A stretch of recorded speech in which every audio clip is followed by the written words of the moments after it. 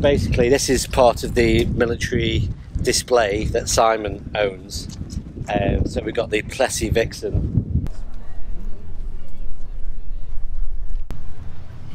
The mast is probably about 3/4 of the way up, but we've had a problem with the compressor. The air compressor, we've tried 2 now, so we're hoping to get a 3rd one, but it's trying to rely on commercial compressors hasn't helped very much. If you put too much pressure in them, the seals they don't like it. You've got to give them the respect they deserve. Yeah. Mike 0 Sierra Zulu Tango. Yeah, Mexico 0 Sugar. It's handed me a nice cup of coffee. I can't go wrong. Hi Dave. Morning. Morning. You're a busy man. Good morning. We're having a look, see how active the bands are. It's basically a restoration of Plessey Vixen based on RB44 as a transport vehicle. There was a few of these that were actually put into trial and service with the Royal Sigs. There was a bit of a fallout between the government and and Plessey. Unfortunately, it probably only lasted a few months of trial, and due to budget costs and going beyond contract, it was all written off. What we've actually done, it's been hard work trying to find all the kit, and some of it is very difficult to acquire. We have first of all a complete Plessey Vixen rack. Now this includes the intercom assembly, it includes the audio and switching for headset and remote speaker. We have the VDU unit. We also have, probably a few of you guys are familiar with the Watkins Johnson unit. By using IF, that can actually manage up to 3 separate individual receivers. We have below a timestamp unit, and then followed by the Raycall data and voice record system. Now the manual position below is the operator position, and this would have been used for selecting frequencies directly. Now it's no good me sitting here and telling you about it because it is a working exhibit. So what we'll do is we will power up, hit the breaker for the distribution box on this rack. Right, so the minute we've powered up, we have an hour meter indicating we have power on the main distribution panel. And first of all, what we're going to do is fire up now this may not be the textbook sequence, but it's as near as I can get it at the moment according to the manuals I've got. So first we switch on the RX, and then we switch on the control head, and this will go through a self-test with the receiver itself.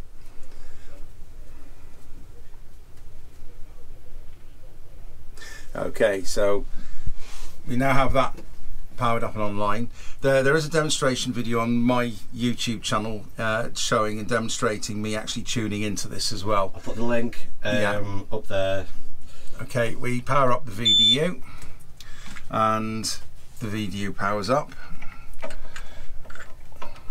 That's just to hit the home key, and the terminal is now ready.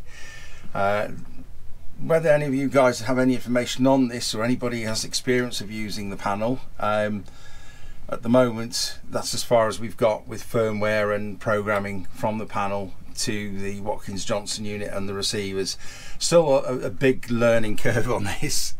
So okay, so we've got the video powered up, we have the main control head powered up, we then power up the tape system. As you can see, the tape system comes into life, and we then have the timestamp unit, and that now powers up. The Watkins Johnson unit, we repaired it once. We seem to have a problem with the power supply again, just due to the age of the components, so that's something else that has to be looked at. So I won't power that up, but we'll go to the AUX power, which will now power up the amplifier and the speaker. So obviously you can hear the hiss. I'll turn that down a little bit. Just a quick run through on this. The data record, voice record system uses a very basic cassette. You can see in there, some of you will be familiar with those from the 80s and 90s. I think most children now, if you told them a cassette, they wouldn't know what it is. So, but moving back to the just knock that off quick. To the second rack, we're still really looking for a head unit. We have all the other kit, the receivers and the necessary kit within the rack, but what we've done is adapted it to make it a little bit more purposeful when we're out on shows and field events. So we have the 857D, which is custom mounted in the top of the rack where the Watkins Johnson unit would go. That has been bracketed into the original fitting and slide for the Watkins Johnson, so we can easily remove it and replace it or put it back to its original configuration. Below we have the 450. It's just the 450 FT450 with the additional tuner, but it's not the D. And this works very well with helping us on HF. It's quite a nice combination to have to make us flexible with others, and obviously being able to use the radio. I know Dave's been enjoying himself on the racks over the weekend. So we also have the modem utility at the top here, which is designed to get communications back from the racks to command. There's options for copper or fibre, however it would have been used. Now the other component, which sort of we're all very familiar with, is the comms component. The guys here actually been able to talk to the command, and that is taken care of with a comms rack, which is in the back of the unit here by the door. Now this particular radio is belongs to a friend of mine, and it is the Jaguar unit, frequency hopping VHF unit.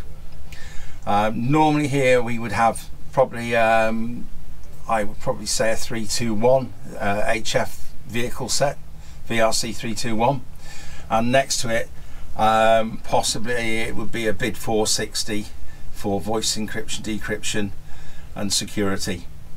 There is a unit I know that sits in here which is part of the data security for the system as well, but I've not been able to acquire or find one of those or any details about it. But this would have been the comms point, the rest is eavesdropping. This was jamming as well, as you say? No, it's not. It's just a standard feature of the Jaguar, Okay. and that has the frequency hopping and white noise.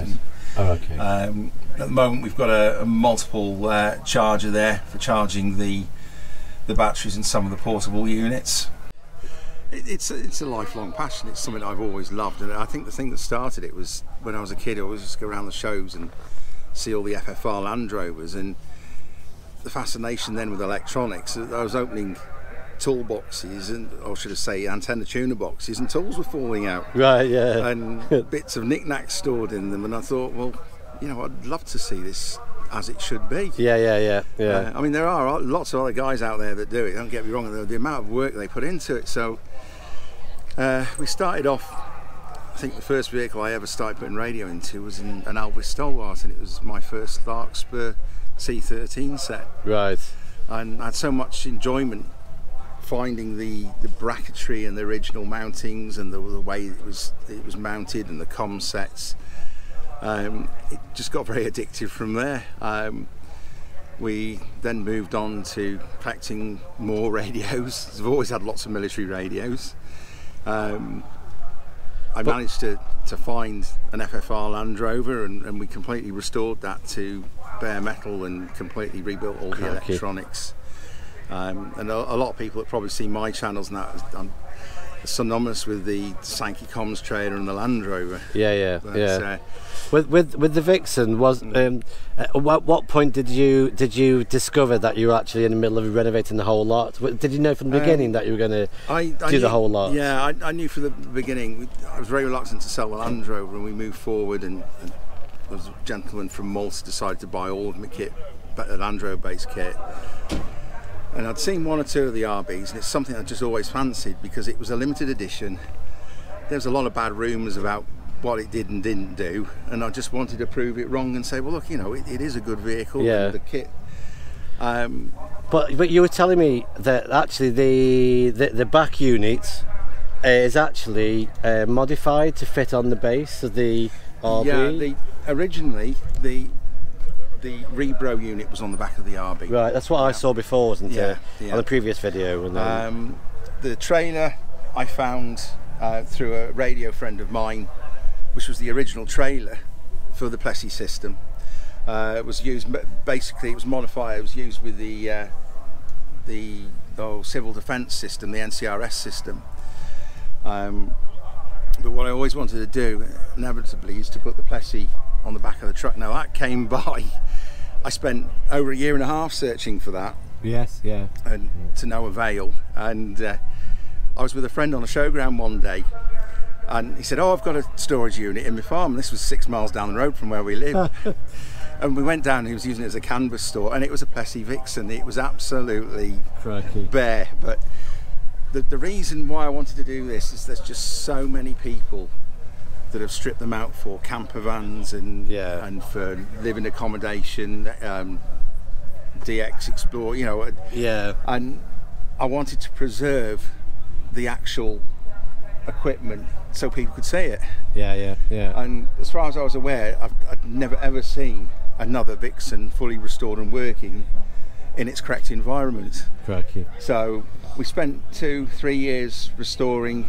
We had to redesign the mounting system to get the Vixen on the back of here. I approached a specialist engineer to do all the work for me. The original skid system has been retained, and it's using a interlock system using neoprene gasketing. It's been designed to give a electrolytic conductance, make sure that there's no reaction between aluminium and metal. It's all been done properly. And we got the unit completed just before lockdown. We completed 1 or 2 shows with it.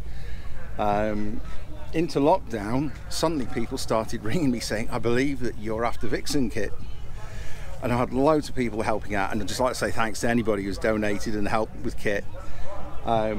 It's been absolutely brilliant, and we finally managed during lockdown to acquire the kit, get it on the bench during lockdown, get it all working. And we've redesigned all the racking and all the benching to as original as we can do with pictures. And the whole thing, as you've seen, is now up and running. It's my passion really is just to preserve this kit and to help others that are interested in it. Well, we've had lots of visitors so far. You can probably hear all the cars racing. It's very active today, and hopefully we'll get some radio on the go. I'm using we've got the Cougar on the go at the moment, so we're getting a few bits of radio going, and so hopefully I'll bring you back in.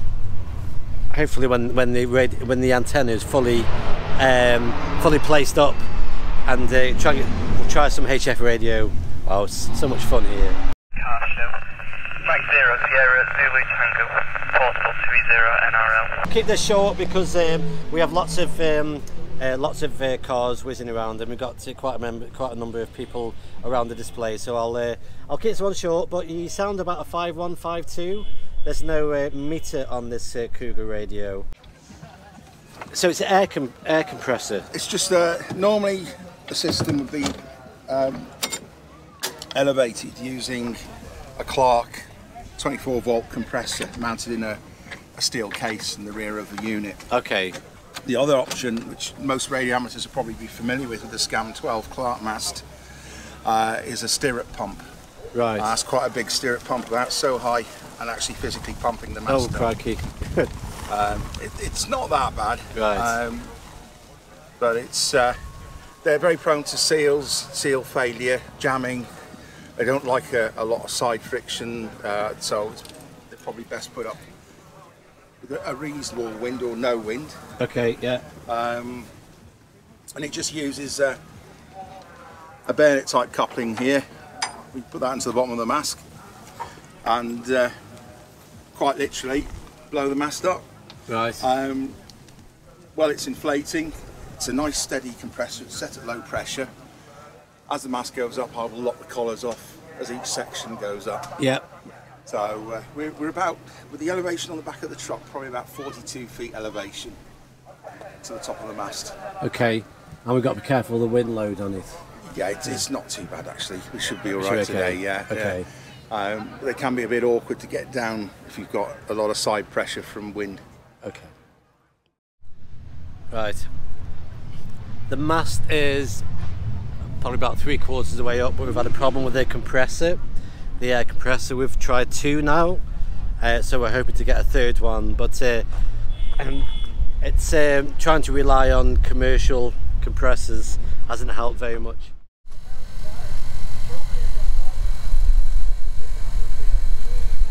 Slowly, slowly, nice.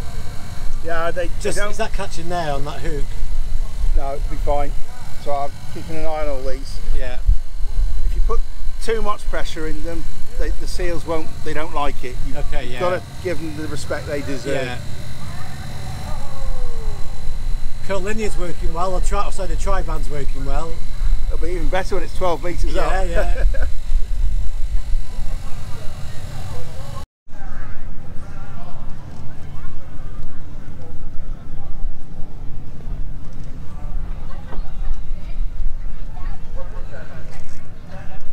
Guess that undo the valves then. Yeah, lock the collars. So we only want the 2 at the upper sections to go first. Oh yeah, of course, yeah, and then do 1 at a time. Because of the widths at the very bottom section, because of the volume, there's more pressure on it. So yeah. Okay, Dave. Put too much pressure in them, the seals they don't like it. You've got to give them the respect they deserve. Yeah. It's handed me a nice cup of coffee. I can't go wrong. Yeah. But hopefully we'll catch up with you at some point and get a decent QSO in. But do go and have a look at the website. If you have a look at militaryradio.co.uk and follow the relevant links, or give me a shout through email or whichever, and we'll catch up again fairly soon.